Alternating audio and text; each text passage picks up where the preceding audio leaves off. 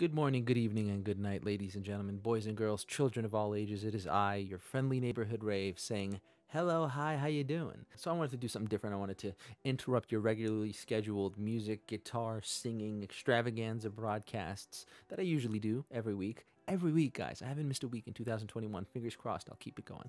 Wanted to interrupt that and give you kind of a lay of the land. And by lay of the land, all I really mean is just to tell you what's going on in Spells and Curses world, what you have to look forward to. But before we get started, I would really appreciate it if you would hit that like button down below, turn that sucker blue. It really helps out with the algorithm and gets this video out and helps out my channel quite a bit. I'd really appreciate it. Please. So, what's up with Spells and Curses? What is happening? What's the deal? What's the issue? What's the biz? The band met up back in January and we had a couple of jams and we were working out new songs and it was great. Well, that had to be put on pause though because I eventually was in contact with somebody who eventually got COVID. So I had to, quarantine and I had to do all that. But by the time that was fully underway, I had to basically hit the ground running, continuing with the recordings. And right now, that's been the number one thing that has been on my plate, basically finishing up all the recordings. Now you might be asking yourself, how hard is it? Why is it taking so long? Well, folks, for every one good song that any songwriter ever writes, they've probably written 100 crappy ones.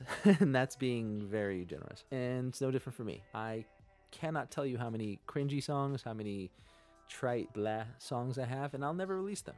And you'll never hear them. It's just that when I pick the good ones, they're usually the ones that are difficult to record for a number of reasons. Either you can embellish them and go really, really crazy with them in terms of just adding layers and making it more epic and just all that stuff. Or you could go the other route, which is kind of also what I do, and that is take forever on getting like the sweet take, not the perfect take, because it's not about getting notes perfect. It's about getting the emotion to convey better.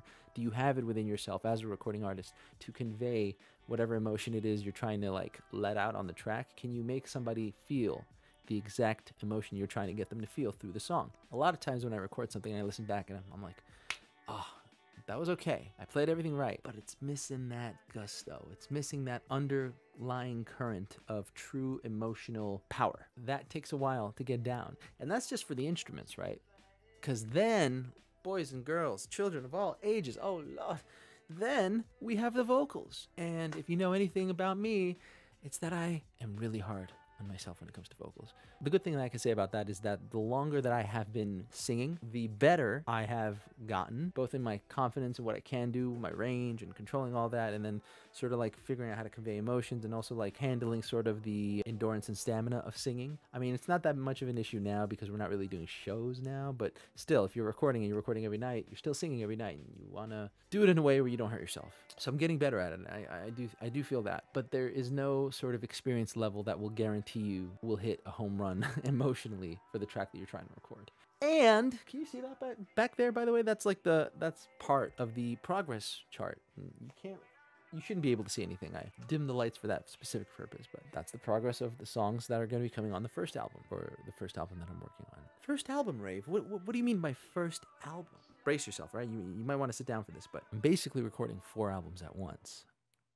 I know what you're thinking, and you're right. That is stupid and pretty crazy, but it's also kind of just what happens when you're writing nonstop. I got to a point, basically, particularly early this year, where I was like, you know what I'm going to do?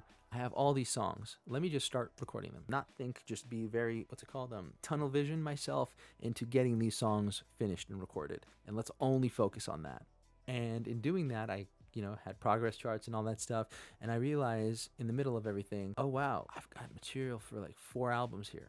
And these are the songs that I chose out of the hundreds that I wrote.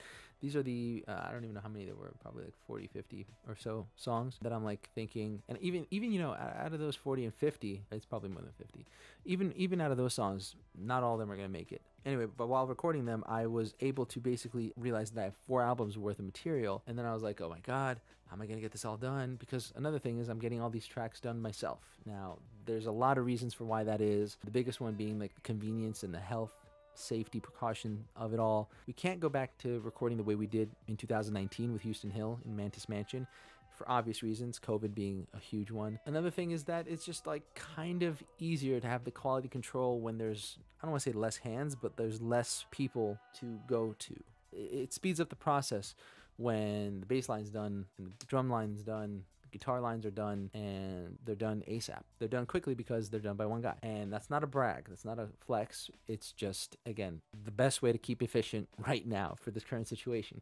The downside of that, the negative side of that is I am only one man. And motivation, energy lasts you so long. And then you have life stuff, bills, and friends, family, all these things, right?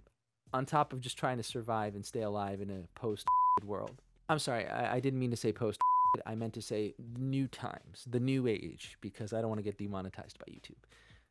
That brings me to the second news item that I would like to share with you guys. By the time you're watching this, I will be far removed from pretty much all the internet. I will be undergoing a week-long digital cleanse. That means no internet at all, no apps, no nothing. Maybe like an email to like family or friends if it's urgent, but again, nothing. If you recall, last year, I went on a 3-day internet cleanse. Not because I chose to, I was more or less kind of forced to do it because my internet was kind of crappy. It was a whole ordeal, but we're here now. And the aftermath of that, or rather the results of that, were pretty astounding for me. In that 3-day internet cleanse that I went on, I was so productive. I was on fire. I was getting things done. I was working out. What? I was working out. I know. I was getting songs done. I was really productive, and I liked it. And it was only 3 days. It was such a profound kind of realization for me that I even made a vlog about it, which I will link up above for you guys to check out, just to see what I learned from that moment. And I figured, you know what? I should probably do that again, but really go into it. And go into it not because I was forced into it, but because I want to. Now, you might be wondering, what am I going to be doing during that week? Usually the answer to that would be recording. That's kind of what I do all the time. But you see, that's the problem. It's literally what I do all the time. I'm not kidding.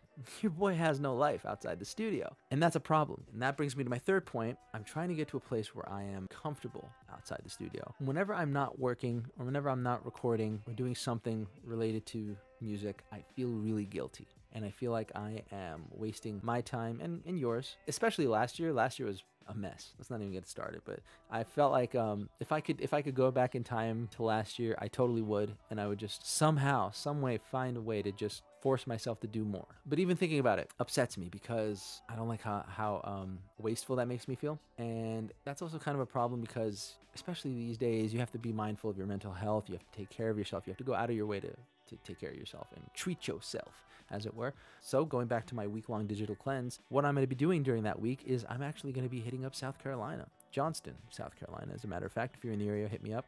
Oh, wait, you can't because I'll have no internet. But long story short, I'm going to be hitting up South Carolina, going to see some friends. I mean, honestly, I don't even know what we're going to do. This is going to be my first time in a long time, perhaps 3 years, where I don't have wake up, record on the schedule. And I don't know if that's a good thing or a bad thing. I really don't. I don't know if that's going to push me back further away from my target dates or if it'll supercharge my batteries to come at it full speed ahead, you know? And I know what you're thinking. It's a post-apocalyptic world, avoiding that demonetization from YouTube. How do you feel comfortable? And the answer to that is I don't necessarily feel comfortable, but I can't necessarily wait on my butt until the world gets quote-unquote better or back to normal. I don't know what that means. I don't know what that looks like. I can't imagine anybody else does. The time is now, and I hope that in saying this, whoever's watching this can also understand that if you're thinking about doing something or you're not sure about taking a plunge into something because either the state of the world, give it a shot.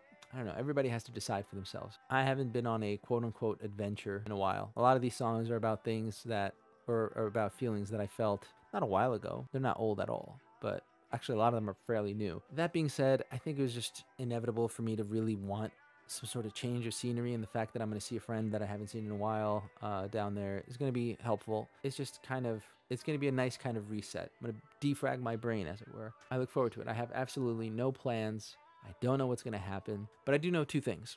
One, I'm going to be documenting the experience. If there's anything of interest, you will most definitely see it because it will be captured and shared. And two, there will be music gear there. And that doesn't necessarily mean that I'm going to be pressured to record or write or whatever, but it's there. So if inspiration strikes, I will be able to capitalize, which is great. But again, I mean, if it's just a total snooze fest and a bore where it's just literally me sitting on a hammock or something, just going like, well, this is fun. How much longer till we go back? I mean, you won't see an uploaded anything of that, but I'm hopeful. And that's basically it. That's the status of Spells and Curses and the many songs I'm working on at the moment. Trying to get it out to you as soon as possible. Just got to take some me time. With that said, thank you guys for watching. If you watched this far, please comment down in the comments section below with the word, let's say, cleanse. Just write cleanse. Cleanse. cleanse, cleanse one of us. And let me know. Let me know, do you need a cleanse? Do you need a digital cleanse? Do you need another kind of cleanse, perhaps? Is everything okay with you? Are you feeling okay? Maybe it's the internet. Maybe you should stay off that internet thing. I'm just saying. Think about it. As always, love you guys. Take care of yourselves and each other. Peace.